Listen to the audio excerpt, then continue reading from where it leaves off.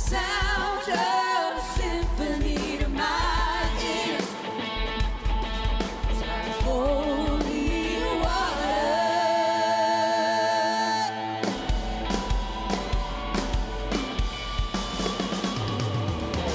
Your forgiveness, oh, it's like sweet, sweet honey on my lips.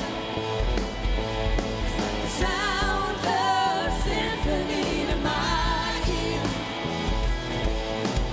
Holy water on my skin. It's like holy water on my skin. Holy water.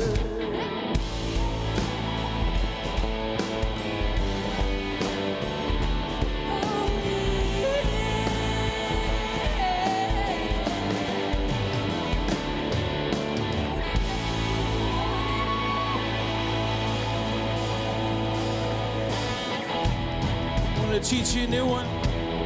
Jump in when you're ready.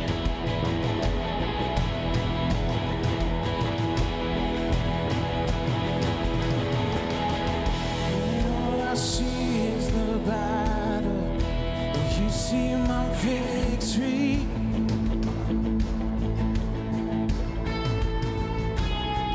When all I see is the mountain, you see a mountain move. As I walk through the shadow, your love surrounds me.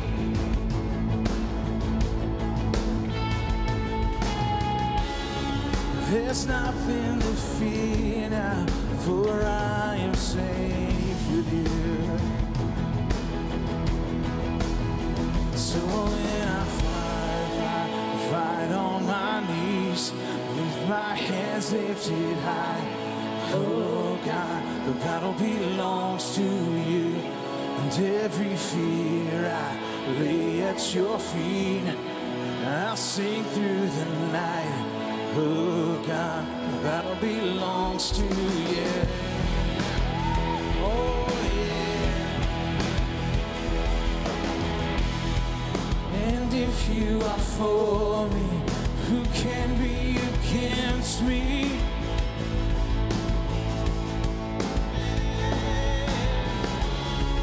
For Jesus, there's nothing impossible for you. When all I see are the ashes, you see the beauty.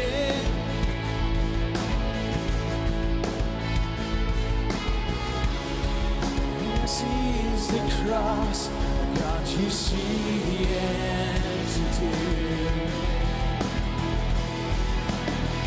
So when I fight on my knees, with my hands lifted high, oh God, the battle belongs to you. Every fear I lay at your feet, I sing through the night, oh God, the battle belongs to you.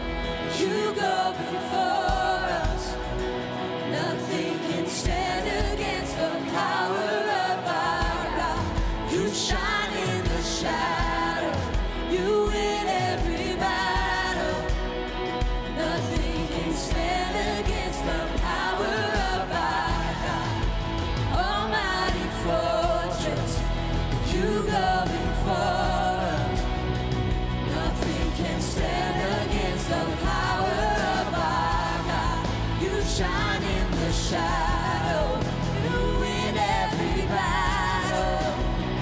Nothing can stand.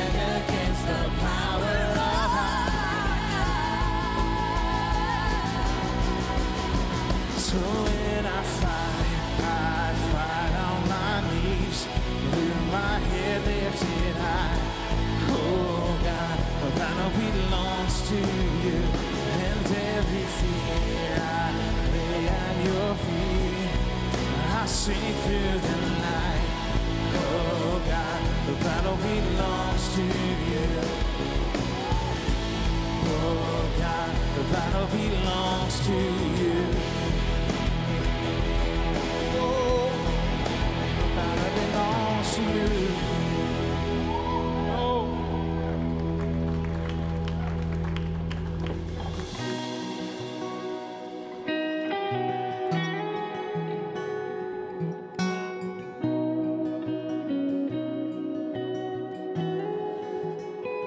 How great the chasm that lay between us, how high the mountain I could not climb. In desperation, I turned to heaven and spoke your name into the night.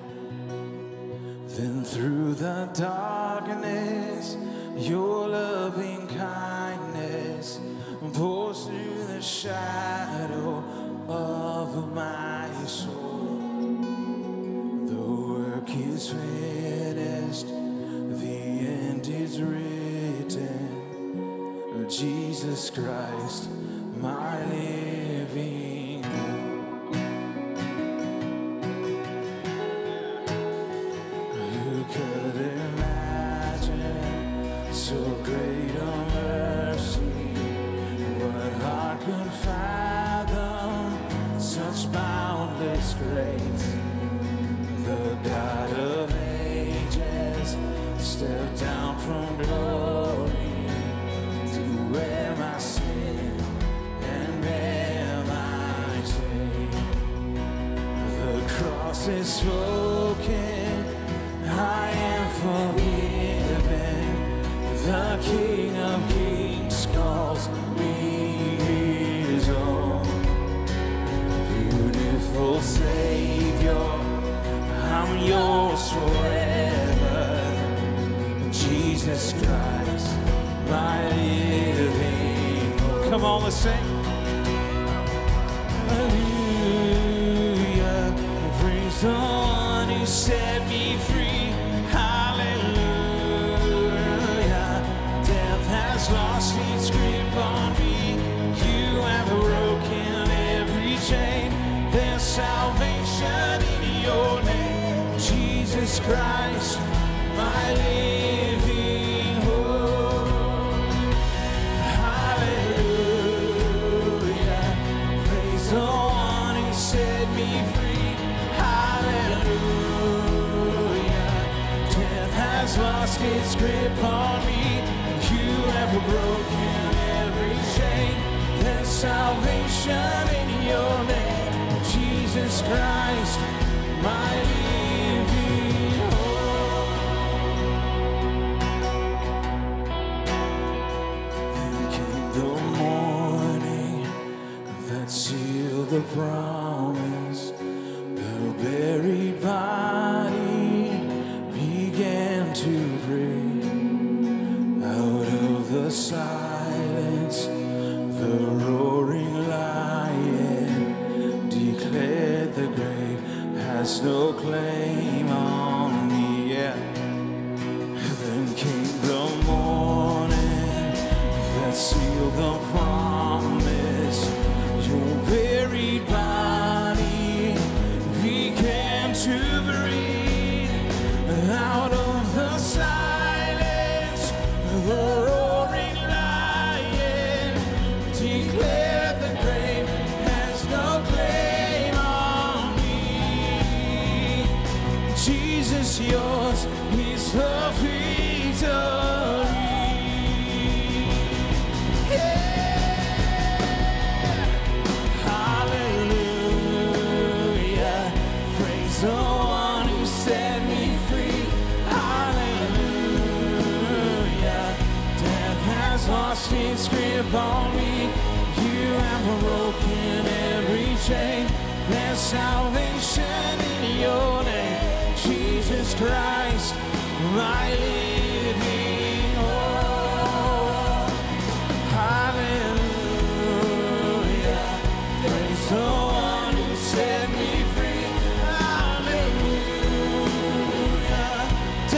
feels lost, he's waiting for me. You have broken every chain. There's salvation in your name, Jesus Christ, my living hope. Jesus Christ, my living hope. God, you are my living hope.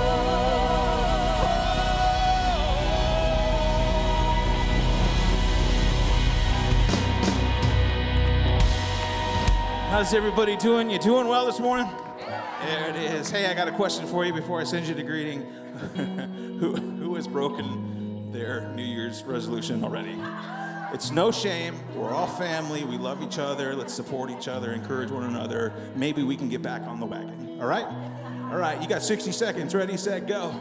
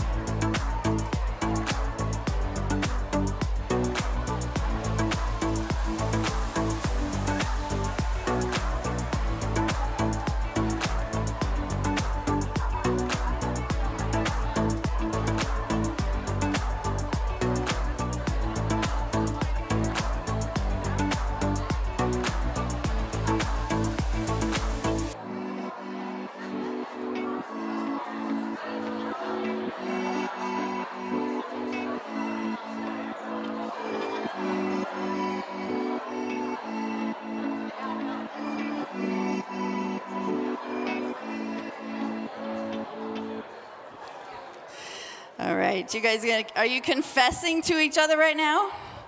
I hear a lot of confessions going on. Good morning. How are we doing?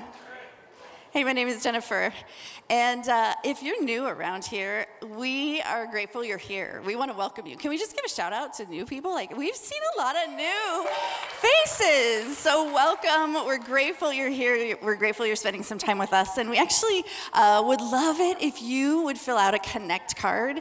This is something that allows us to know you're here, and it allows us also to give you a gift, just a little gift to say thanks for spending some time with us and joining us. And you can find that on our website, lakesawyerchurch.org, and you just click I'm new, and there's a form there. Or if you're here in the room, you can come over to Guest Central afterwards and say hi. We would love that as well. We have something really cool going on next Sunday evening, our first worship night of this year. I almost said 2021. No, it's 2022. Our first worship night, next Sunday night. So we start out with food trucks. Yes, worship. How was that? That worship was incredible today, you guys. So if you love worshiping, come next Sunday, 5:30. Crystal, you got to calm down. Okay. She's very excited. 5:30, food trucks. At 6:30, we'll start worshiping. But come, get some dinner, hang out, worship God together. It's going to be a great time. And the only way, it's hard for me to do this when there's a lot of noise happening, but I love the noise. Yes.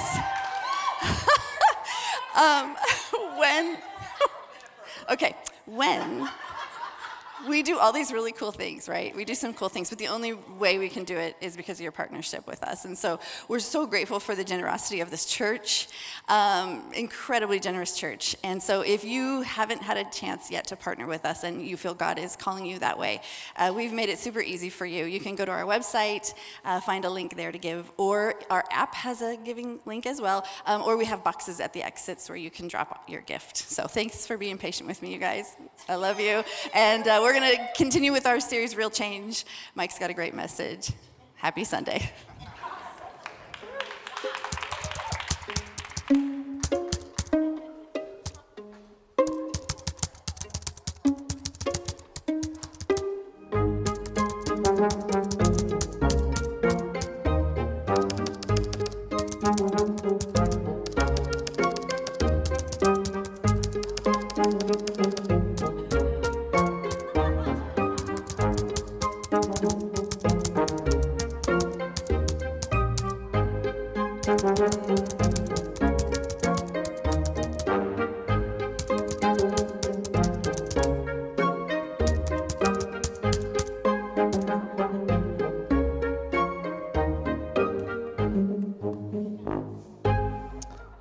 How's everybody doing today? It's good. I mean, Jennifer got the crowd all warmed up for us this morning.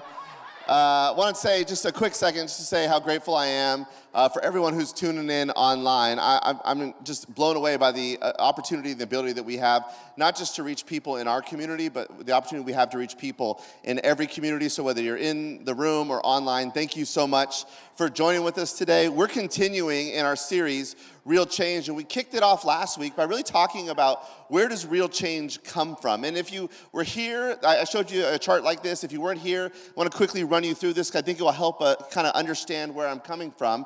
But when we think about change, real change begins here in this center circle. It begins and it's tied to our identity. It's not what we do or how we do it, it's who we are. When we see ourselves as something, when we find our identity, then that in turn drives our process to our outcomes. It helps us achieve what we're going after. But when it comes to New Year's resolutions, habits, or goals, most of us actually think the other way around. We don't think from the inside out, we think from the outside in. We first think about the outcomes that we want. So for example, maybe one of your resolutions this year was like, I want to save more money. Like that's the outcome I want. I want to save more money. And so we set that, this is what I'm going after. This is my goal or my habit that I'm trying to form for 2022. And then we know we need to build a process around it. We need to build a plan. So we'll say, okay, every paycheck, I will auto-deduct out of my checking account into my savings account, and that will help me save more money. We have an outcome in mind, we have a process that we have a plan for, but it's not a dealing or dressing with the identity piece. Because if the identity piece isn't sort of locked in, then the same old habits will continue to form our new behaviors. And so if we continue to spend more money than we make, even if we decide we want to save and put savings in our account, if we're spending more than we make, it's immediately coming out of our savings account and going to pay bills because we haven't changed our identity piece. Understanding the identity piece begins to form and change the other habits that you have. Now, while the Apostle Paul wasn't talking about shopping, he reminded himself of this very thing, of the importance of contentedness, the importance of the identity piece. And this is what he says in sort of rejoicing about what's going on in his life. Paul says these words in Philippians chapter 4. He says, I'm not saying this because I'm in need, for I have learned to be content whatever the circumstance. When Paul says, I have learned, what he's referring to is not head knowledge. Maybe a more thoughtful translation here would be, I have learned by heart. Essentially what Paul's saying is not that I know what it means to be content, I know. It's not just what I can understand, it's a part of who I am. My identity is rooted in my contentedness. This is absolutely critical when it comes to habit formation. And when we have our identity right, everything else will fall into line, which is last week why I gave you guys the challenge to go home and to begin to think about the identity that you wanted to be. Think about the person that you wanted to be. Because again, the more we say it, the more we can internalize it, the more we start to believe it. And I hope that you went home and did it. I did. I went home and I thought about, okay, this year, what do I want my identity to be? To begin to form some of the behaviors and habits and the outcomes that I want to see in my life. And so I sat down, I thought about it, I prayed about it, and this is my identity statement. I will do everything I can to honor God, my family, and my body each and every day of my life. I'm going to do everything I can to honor God. When I wake up, I'm going to honor God with my life. When I wake up, I'm going to honor my family with my life. When I wake up, I'm going to honor this body that God has given me with my life. Like that's who and I say it every day, that's who I am. I'm someone who's going to honor God, my family, and my body each and every day of my life. That was my identity statement. Hopefully, you spent some time thinking about what that is for you in your life, because then we can start talking about how we build some habits around it. Now, last week after church, someone shared with me something that his father always said to him, and I loved it, so I want to share it with you. His father used to always say to him, you are what you have been becoming. That's so profound, because it's so true. You are what you have been becoming. What you experience in life is the sum total of not your desires, but it's the sum total of your habits. Duke University did a research study on this. They're trying to figure out the effects of habits on a person's life, and they concluded roughly 40 to 50% of your life is not the result of conscious decisions, but habits. I mean, think about that. 40 to 50% of your life is not the result of conscious decisions, but habit. And you can overlay on that as humans, we sleep about a third of our life. So what we know is roughly in the neighborhood of 75 to 85% of all of the things that we do in life are the byproducts of the habits that we put in place. Daily habits that change or form who we are becoming. Now, we see this play out in the Old Testament. In the Old Testament, we're introduced to someone named Daniel. At the time where we first meet Daniel, he is a teenager who has been kidnapped, who's been taken away, who's just been displaced into a foreign land under the rule of the Babylonian Empire, which was, like, if you will, the global superpowers of the day. And this young man finds himself in a foreign nation, and he does what would probably be so foreign to many of us. He doesn't go around and complain. Like, if this was me, if I was just a teenager who was kidnapped, whose life was taken away from me, if I was put into a foreign, different land and just been forced to live there, like, I would complain. Most of us would complain, but Daniel doesn't complain. Instead, he makes the decision to live a solid, consistent life. And over time, his character begins to shine through. Over time, through these small decisions, living this consistent, solid life, eventually the king takes notice, and he ends up promoting Daniel to be second in command. Essentially, Daniel is tasked with being the second person in charge over the entire nation. Now, it would be easy for us to look at Daniel's life and think this is a simple case of being in the right place at the right time. Like, Daniel, he just showed up. It was the right place at the right time. This is a perfect illustration of coincidence. But what I want us to understand, that this has nothing to do with coincidence. This happened to Daniel because of his character. And when you look at Daniel's life, when you read through and you study Daniel's life, what you see is again and again that there's these small daily habits that help us understand where his character is rooted in. We see an example of this in Daniel chapter 6. In verse 10, look at what Daniel does right after he receives some bad news that was going to greatly affect him. Now, when Daniel, verse 10, learned that the decree had been published, he went home to his upstairs room where the windows opened towards Jerusalem. 3 times a day he got down on his knees and prayed, giving thanks to God, just as he'd done before. So Daniel receives this bad news, and what does he do? He goes upstairs, he goes into his room, he opens the window that has a great view of Jerusalem. He doesn't sit there and stare out the window at Jerusalem. Instead, he gets on his knees. I think that's a powerful implication there. Like, they acknowledge the view, but then by getting on his knees, he's removing his eyes from the view to focus on what's actually more important, to focus on God. And 3 times every single day, Daniel gets down on his knees and prays. You see, the source of Daniel's strength, the foundation of his character, was his relationship with God, developed daily through the habit of prayer. This wasn't just what Daniel did. This was who he was. It was one small habit that produced transformative results in his life. And that's what we want. Like, when it comes to our New Year's resolutions, when it comes to our new habits, what all of us want is what Daniel had. We want the same thing. We want transformative results. And so I want to spend some time this morning talking a little bit about that. Like, how do we get transformative results when it comes to new habits? How do we institute a handful of critical behaviors into our life that can help aid us in forming some of the habits that we want to have in our lives? And here's the first thing, and this might surprise you, it surprised me.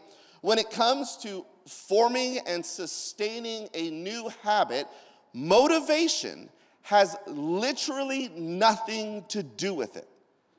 When you want to form a new habit in your life, it has nothing to do with motivation. And we know this because there was a research study that was done out of the United Kingdom. In the United Kingdom, they took 250 participants who, excuse me, who had a stated desire to start working out at the beginning of a new year. And so they said that, okay, 250 people, they divided them into 3 groups. To the first group, what they said is they said, look, you want to work out. This is a habit that you have in your life. You're motivated to do it. Just go work out. Only thing we're going to ask you to do is when you work out, actually log what you did, how long you did, the day you did it, log your workout. Now to the second group, they said, we want you to do the same thing as the first group. We want you to go out, we want you to work out, we want you to log the workout, the day and the time that you did it. But they'd also decided to give them some motivational resources. Like listen to this podcast, read this book, watch this video, help understand how all of this ties together to make you healthier in the long term. So they gave them some motivation, told them to go out, log it, do these things. Now to the third group, they said, here's the thing. I'm not gonna give you any motivational resources. What I want you to do is I want you to work out, I want you to log your workouts. But here's the one other thing I want you to do.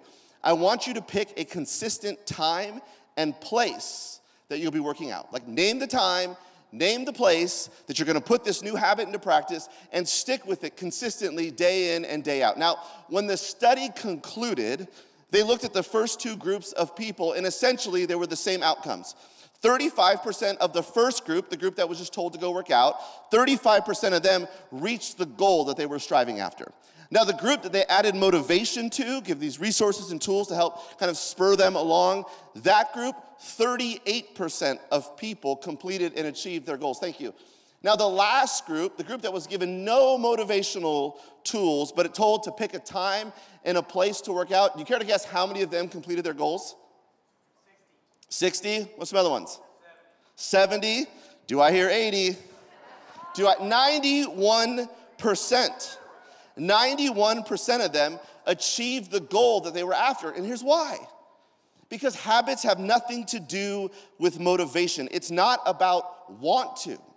It's not about what we want to. And that's where we get so mixed up. We think, I just want to do this. I want to do it. And if I want it bad enough, then I'm going to see the change that I want to. It has to do with our identity.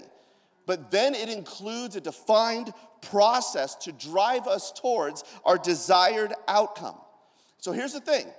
If you're trying to develop the habit of praying more, maybe that was your resolution. You're like, this year, I want to spend more time in prayer. That's the outcome. Okay, so then what's the process? Okay, so then the process is every day I'm going to spend a little bit of time with God. But we need to go beyond just process. We need to make this so obvious that we couldn't possibly not do it. And so how do we make it obvious? Well, we pick a time and place. Like, I want to spend more time in prayer. How am I going to do that? Every morning at 7 a.m., I'm going to go downstairs and I'm going to sit in this chair and I'm going to pray. We've made it incredibly obvious. Now, the other thing that we can do when it comes to sort of driving these habits is we can give ourselves visual or audio cues that make it even easier. So, for example, I'm going to go down 7 o'clock in the morning. I'm going to pray every morning. I'm going to do it in this chair. And in that chair is my prayer journal that's laying open with a pen on top of it. It's already clicked, and so it's ready to go. And at the same time, I'm going to set my phone, because how many of us, the first thing we do in the morning is we look at our phones? Be honest. There's a lot more hands that suddenly go up. So then we think, okay, well, at 7 o'clock, because our phone's probably in our hands, it's going to go off, and it's going to say what? Go to the chair and go pray. Like, we have to make these habits so obvious, so easy, that we can't possibly not do them. The time and place is a cue. The audio or visual identifications, they are cues. In his book, Atomic Habits, James Clear notes that cues trigger our brains to initiate behavior. That these things, they cue our brains to initiate behavior. If you want to start running every single morning, put your running shoes on the floor of your bed. Literally go to bed, sleep in your running shoes.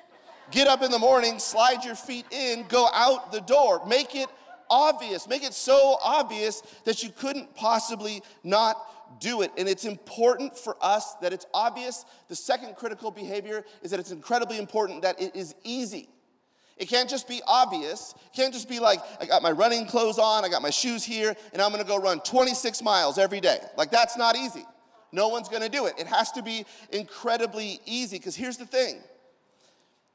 Bad habits take almost no effort, right?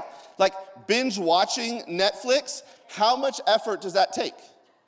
Like literally, they have built it so that when one show is over, we don't even have to move our thumbs to hit play. Like as soon as one show's over, the next show starts. It takes literally no effort to do something bad. Ordering pizza, it doesn't take a lot of effort. I pick up the phone, I don't even pick up the phone anymore. I open my phone and I go into the app, I order the pizza, and like in 40 minutes, it shows up at my house. It's incredibly easy. It's harder when we try to start new habits because we don't make them easy. There's like this new craze about meal prepping, and I'm always blown away by people who do this. Like they post on Instagram or on Facebook and they show like all of their lunch meals or their dinner meals for the month, and they spent the whole weekend doing that, and I'm like, props to them. Like that's incredible. I'm so amazed by what they did, but that is a lot of work. Like, think about that. If you want to develop a habit of prepping your meals to eat healthier, you're basically committing every weekend to this practice every single day. A bag of chips is a whole lot easier than prepping our meals. We have to make our new habits so easy to start that it pulls us away from the allure of the already easy bad habits that we have. Like, it's just like, oh, I'm going to do this. Why? Because it's easy. It's just as easy for me to watch Netflix as it is for me to like get on a treadmill and run for a minute and a half. And I know you're like, what's gonna change in a minute and a half? Change happens with small daily improvements over time that will produce transformative results. Make it easy, start simple. That's especially true when it comes to our relationship with God. Now, we live in such a performance-driven culture. Like we want to achieve. We get allotted for achieving. It happens when we're a very young age. People acknowledge us when we stand out because we achieve. We get promoted within business because we strive, because we achieve, because we perform. And so what happens, because we live in it day in and day out, it begins to shape and form how we see ourselves and our relationship with God. That many of us feel the need to perform for God. We think, well, I'm gonna read more, I'm gonna learn more, I'm gonna study more, I'm gonna grow more to know more about God.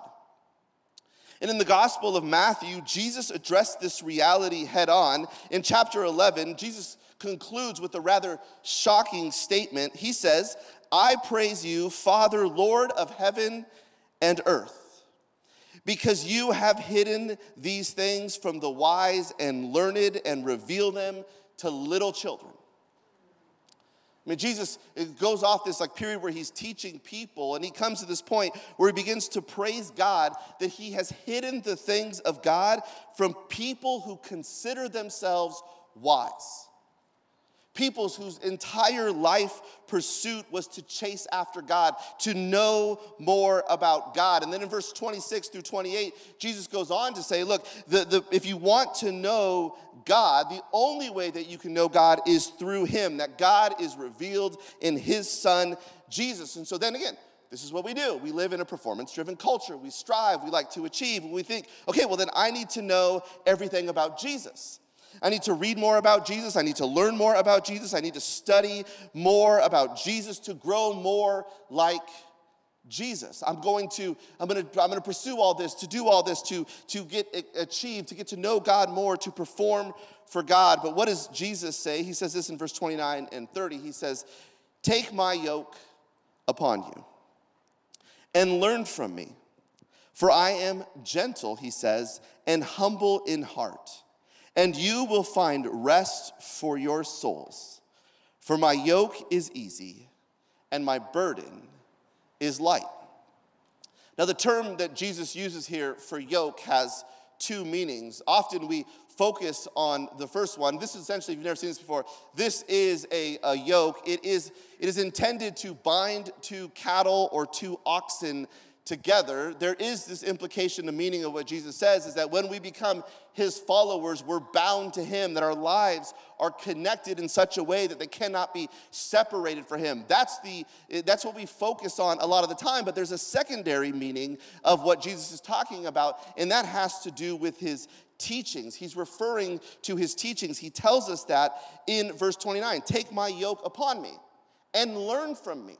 Learn about my teachings. And then he goes on, he says, what are these teachings? They're easy, they're light. These teachings are not burdensome, which probably begs the question, or at least it should, then what is this teaching? What is it that we're supposed to know? And it's summarized with the greatest commandment. To love the Lord your God with all your heart, with all your soul, with all your mind, in all your strength, and to love your neighbor as yourself. That's what it means. Like, if you want to know what it means to follow Jesus with all of your life, it's not about just knowing more, it's about doing these things. It's not about developing this aspect, but it's about developing this aspect. It's not that our brains know him, but our identity is rooted in him. It's about our pursuit of him daily, that we wake up and we say, God, I will love you with everything that I have. Which, yes, it's part of our mind, but it's also part of how do we tangibly live out our faith? How do we impact the lives of other people? How do people come into contact with us and they walk away and they say, that person has been with Jesus? Like, that's what we see consistently again and again in the New Testament. It should impact our lives, our relationship with God, and our love for other people. And that's what he's talking about. Now, I want to be clear, and I think you'll see as I get a little bit further on in this message, that I'm not saying that it's not important to develop some habits when it comes to deepening in our pursuit of God. That's incredibly important, but it should not be burdensome. And when it comes to our habits, especially God habits, we have a tendency to make it burdensome. And so maybe your habit is like, look, I want to start inviting people to church. My guess is because we're overachievers, you're like, every single weekend, I'm going to invite someone to church. And we just put this huge burden on ourselves. And so what if we said, look, this year, I'm going to invite one person to church. I mean, think about the impact on that. I've heard the slogan before, each one, reach one. What if each one of us reached one person, one family with our lives this year? What impact would that have on the kingdom of God? More importantly, what transformative impact would it have on a person's life? But it's not burdensome. It's easy. One person this whole year. That's what I'm going to do. Maybe for some of you, when it comes to just, again, the deepening of your relationship with God, you just come up to the plate and you swing for a home run on the first at bat. Like, if people go like, I don't read my Bible at all, I'm going to read my Bible in a year. Like, you go from I don't read a verse of the Bible to I'm going to read at least 3 to 5 chapters every single day. Like, that's burdensome. That's probably not something you're going to accomplish, especially if you just think you're going to will yourself to do it. Instead of swinging for the fences, what would it look like for us to just try to hit a single? And here's why this is important. I don't want you to miss this. Life change doesn't happen when we do big things occasionally. It happens when we do small things consistently. Let me say that again. Life change doesn't happen when we do big things occasionally. I did that one time. I'm going to read my Bible in 90 days. I don't read my Bible every 90 days, like the whole Bible every 90 days, but I've been doing it, it's going to change everything. It changed some things, but we think, I'm going to do big things occasionally, it's going to have life change. It doesn't. Small things done consistently lead to a changed life. So make it obvious, make it easy, something you can attain, and the last part of this is this, make it known. This is such an critical part to this. Make the new habit known. Whatever it is, whatever habit you want to form in your life, tell someone else about it, because community drives accountability. Community drives accountability. Community drives accountability. You know why we don't tell other people about it? Because we don't want to look foolish when we fail. I said last week, only 8% of people actually complete the year with the goals that they had in place at the beginning of the year. I think we don't want to tell other people because we don't want to look foolish when we don't accomplish it. What we do is, for the small minority of us who actually accomplish our New Year's goal, like at the end of the year, then we tell everybody. We're like, you know what I did this year?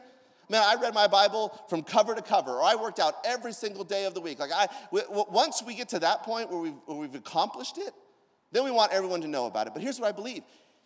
If we would tell more people about it, then more people would hold us accountable to it, which would actually drive up the probability of us actually accomplishing our goal.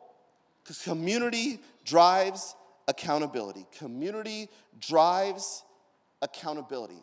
Tell someone what it is that God is stirring in your heart, in your life, to accomplish this upcoming year. But here's the thing, don't just tell anyone, tell the right people. And the book of Proverbs gives us some particularly helpful wisdom in this regard. We read this in Proverbs 13, walk with the wise and become wise, for a companion of fools suffers harm. The writer of Proverbs says, walk with the wise and become wise. Choose wise people to walk with. Like if the habit that you want to form is to be more present as a father, or if the habit is like to be more present as a spouse, like don't tell your online gaming friends. Like they're not gonna hold you accountable. Don't tell your work buddies. Tell the people who have a vested interest in you actually doing what it is that God is putting on your heart to do. Tell your wife, my goal this year is to be more present as a husband. Or tell your kids, I've been distracted. My goal this year is to be present for you as a father. Tell the right people who can hold you accountable to what God is stirring in your life. And when it comes to your spiritual journey, you need to have people in your life who can do that, who can hold you accountable, which is why we talk about this all the time. You need to be in community. That growth doesn't happen in rows, it happens in circles. Like I believe that hopefully you come here every week, that there's at least something that you can take away from this message to apply to your life, but the vast majority of us will leave and nothing will change in our lives because there's no accountability in rows. But when we put ourselves in a relationship with other people, people who have a vested interest in our growth, that we have to look across the room and say, this is what God is doing, and they ask, did you do what God asked you to do? When we have to say no enough, eventually we start saying yes because we want not to disappoint. We want to actually step into who God is calling us to be. We were made for community, and so we talk about it all the time, that you belong in a group. If you come here on a Sunday and you're not in a group, you need to get in a group because you were made for community. And one of the best ways to get a taste of community is through something we do 3 times a year called Rooted. And Rooted is a discipleship experience that's intended to help you grow closer to God, to help you grow closer to other people, and to find your purpose. And what we've seen, not just in some of our lives, but in the lives of people who have tended, that Rooted is a catalyst for life change. But I can sit here and tell you all about Rooted, but instead of just listening to me, I want you to listen to Ron's story.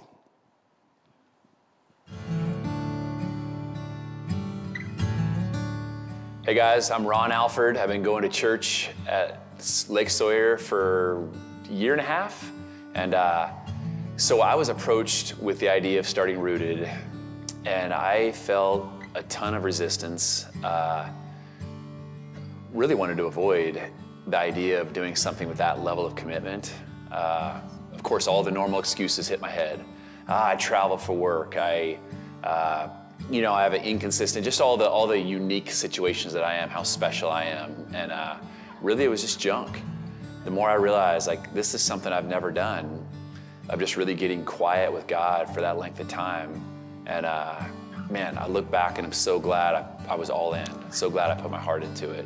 So if you're on the fence, one thing I struggled with was I was feeling talked into it. I was thinking about doing it for other people's reasons, when I realized it's not about that. This is purely between God and I. This is something where I can grow with a group of people that also believe the way I believe, and we can grow together. But essentially, I'm devoting my heart to the time, the one-on-one, the personal side of it, and that's where the transformation happened. So once I got past the resistance and the thought of, other people are trying to talk me into this, then I realized how much growth I could have. And really, 11 weeks, it's not a big deal. A little bit of time each day. How much time do I have that I waste? Where if I just devote this, it's gonna make everything more sweet, right? My relationships, my business, my fitness, my spiritual, every little part of my life is gonna be sweeter when I'm having that quiet time with God. And I finally opened my heart to it, went into it, and we had a blast. The couples, laughing together, crying together, just the community. We got to know each other on a level that none of us thought was possible.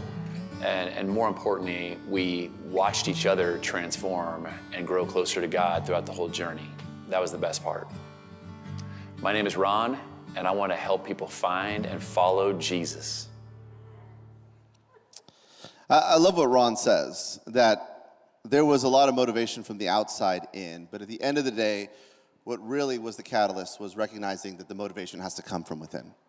That I want to do this. I want to experience this. I want to commit to grow closer to God this year. And we really believe for a lot of us, this is what we need to do because we grow in community. We grow with accountability. Community drives accountability. And so coming up next week, we're launching Rooted. And I know you might be thinking, well, it's too late. I don't have time to sign up. You have time to sign up if you can prioritize really what matters the most, which should be your relationship with God. And so if you want more information about Rooted or you want to sign up for Rooted, you can go to lakesawyerchurch.org/rooted, and you can read all about it there. You can sign up there. I've been through it 3 times. And I can promise you, it doesn't matter if you're just new to your walk with God or you've been doing it your whole life, you will get something out of it if you put something into it.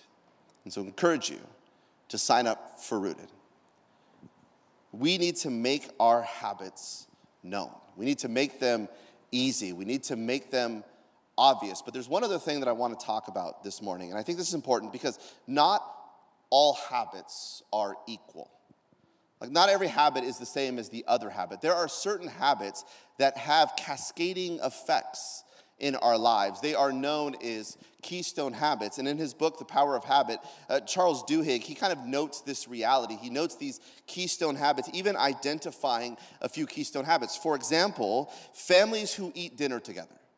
Like that's one small habit. Families who sit down and eat dinner together, what they have found is that those kids, those children in countless studies have shown improved homework skills, that those kids get better grades, that they have greater emotional control, and higher levels of self-confidence. One small habit, one keystone habit, we're going to sit down every day or as many days as we can, and we're going to eat dinner together, has a cascading effect in the lives of those children. Not all habits are created equal. I'm going to ask all of us to start one habit that I think is the most important single habit that you can have in your life that will absolutely transform every other area of your life.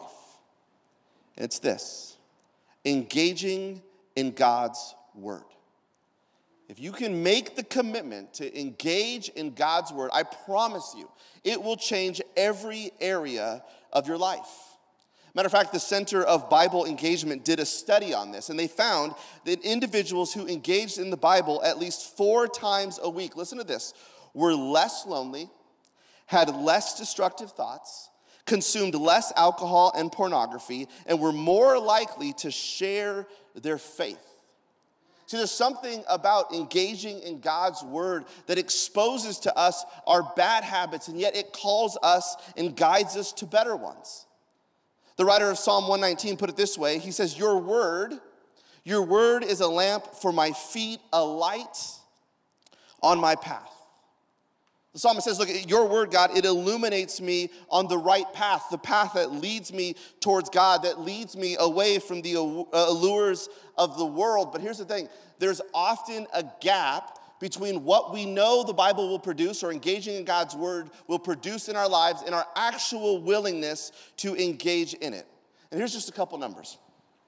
58% of self-professing Christians engage with their Bible, open it up, read God's word less than 4 times a year. 58%. People, we walk with Jesus and like, I'm not experiencing transformation. I'm not experiencing change. Like, well, did you open your Bible and read God? I don't have time for that. Like, God just changed my life. Now that's 58%, which I think we could say, well, there's still a lot of us that are doing it. Now, here's the other statistic. 75% of self-professing Christians don't read their Bible more than once a month. I mean, look around that room. If there's 100 people in this room, that means 75 of you are probably not reading your Bible more than once a month.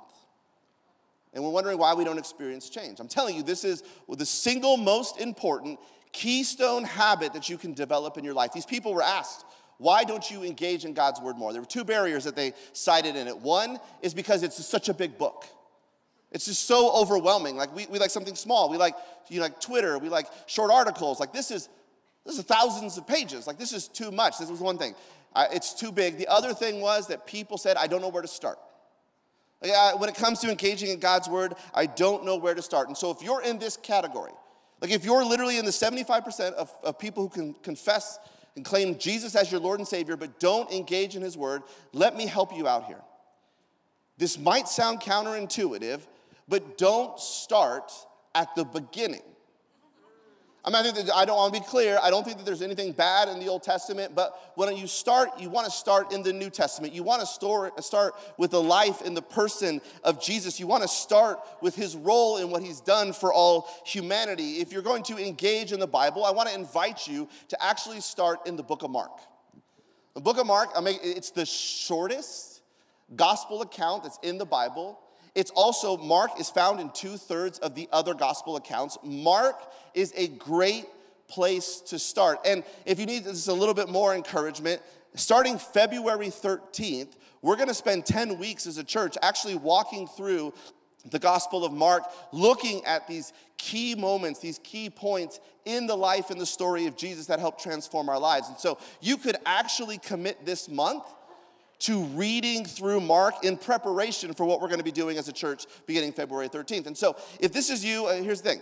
I want to take all of these things that we talked about and put it together. Make it obvious. Pick a time and pick a place, starting tomorrow. You're going to read through Mark. Pick a time and pick a place. Wherever that place is, open your Bible. If it's on your phone, make it obvious. Ready for this? Remove every single app from the home screen of your phone except for your Bible reading app. I mean, think about it. You open your phone every day, it opens to your home screen. What if only thing you saw on that home screen was your Bible reading app? It would be a cue to drive the behavior. Make it obvious. Pick a time, pick a place, remove your apps except for this one, open your Bible on the chair you're going to read at, and then make it easy. This is how easy it is.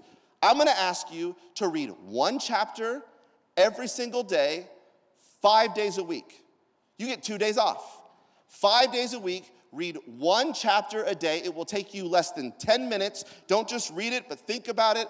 Just sit on it. Maybe take one piece to apply to your life. And if you do that, you will finish the Gospel of Mark on January 31st.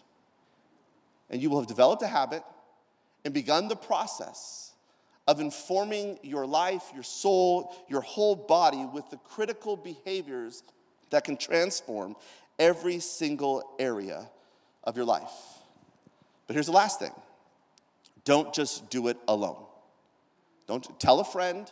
Say to a friend, hey, I'm going to do this. Mike said that I should read Mark in the month of January, so I'm going to read it. Will you hold me accountable to read Mark? Will you do it with me? Tell your spouse, tell your group, tell someone else. Better yet, invite someone else to do it with you. See, often we think, well, I don't need community, but could it be that someone else needs the community that you could provide? Make it obvious, make it easy, make it known. And I'll tell you, this will be just the beginning, because over time, and this has played out and produced results again and again and again and again and again and again, this singular keystone habit will completely revolutionize your life if you do it. And what we know is 75% of us don't do it.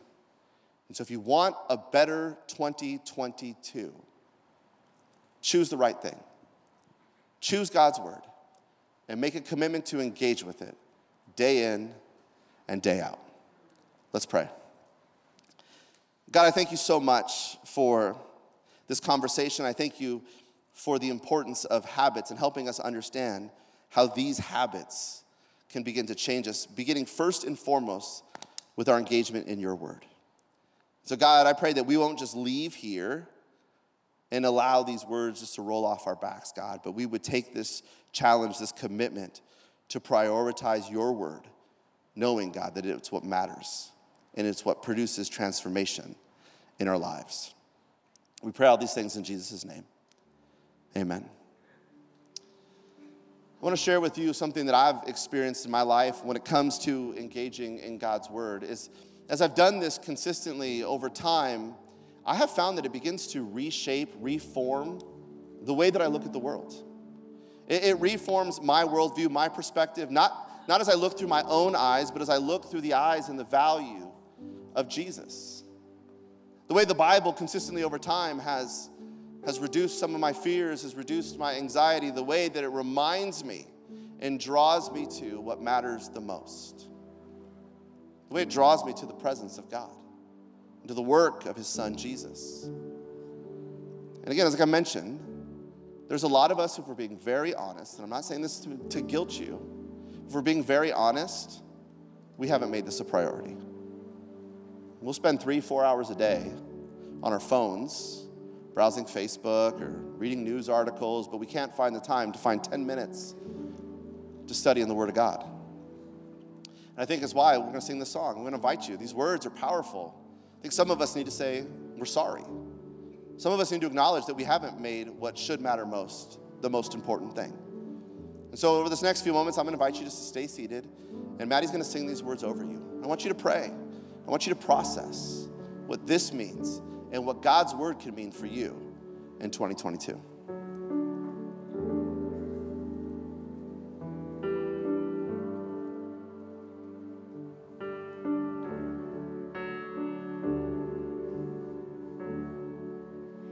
Caught up in your presence,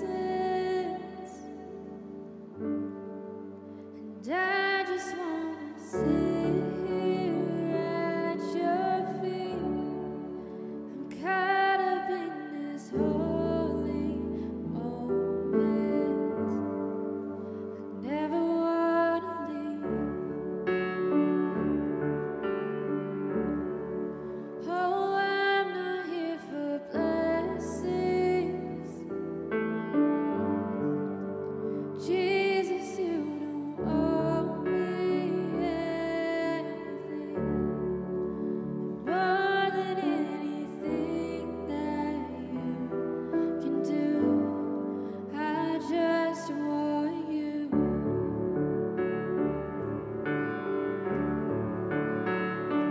And I'm sorry when I've just gone through the motions. I'm sorry when I just sang another song to take me back to where we started.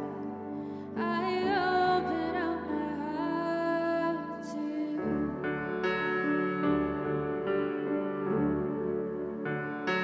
And I'm sorry when I've come with my agenda.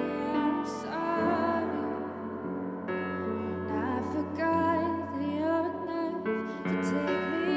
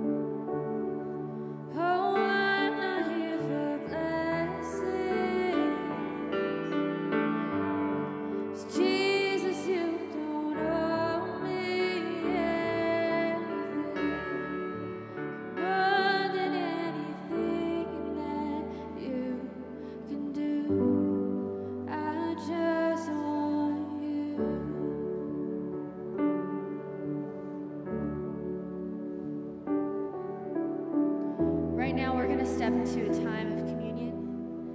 And if you haven't grabbed communion already, you can, if you're in the room, there's some in the back. If you're at home, this would be a good time to grab it. We're going to take it together this morning. The night before Jesus was crucified, Jesus gathered with his disciples, and he shared with them what the bread and juice would resemble, and that was this: that bread would resemble his body that was broken for us, and the juice would serve as a reminder of the blood that was poured out for us, because it wasn't a mistake. Jesus did it intentionally because he loved us. And that very next day, he was crucified so that we could have the opportunity to have a relationship with him. And just 3 days later, he rose and defeated death. So right now, we're going to take the bread together as we remember the body broken.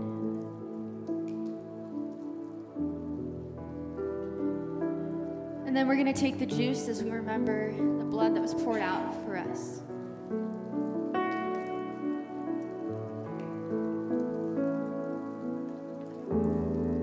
And I'd like to invite you, when you're ready, to sing this together.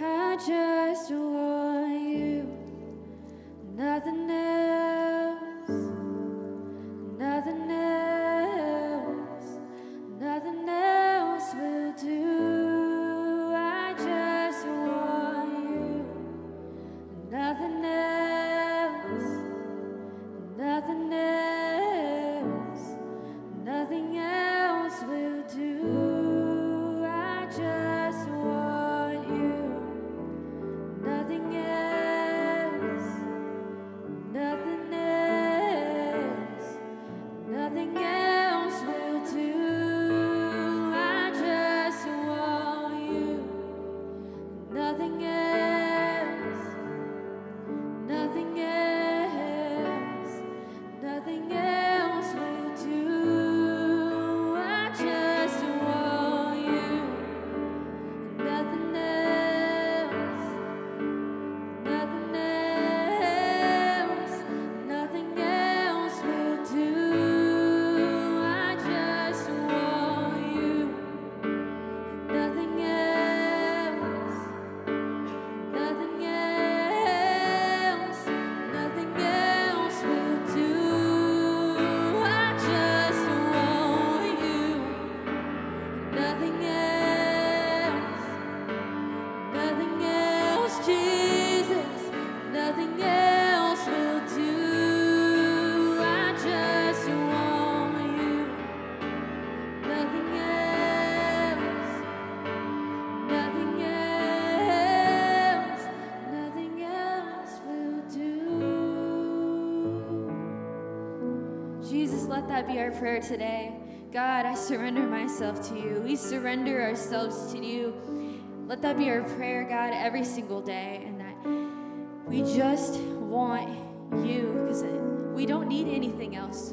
We just need you. And God, I just thank you for the sacrifice you made so that we had the opportunity to be with you. Thank you for all you've done for us. In Jesus' name. If you would like prayer today, if you would like to explore a life of Jesus, and you're in the room, I'd like to invite you to head on over to Guest Central, and there will be people ready to pray with you. If you are tuning in online, or you are in the room and just don't feel comfortable going over to Guest Central, I'd like to encourage you to text the word Jesus to 360-644-1711, and someone will get a hold of you shortly. Well, thanks so much for joining us today. We are so happy that you're here tuning in online, and I hope you guys have a wonderful week.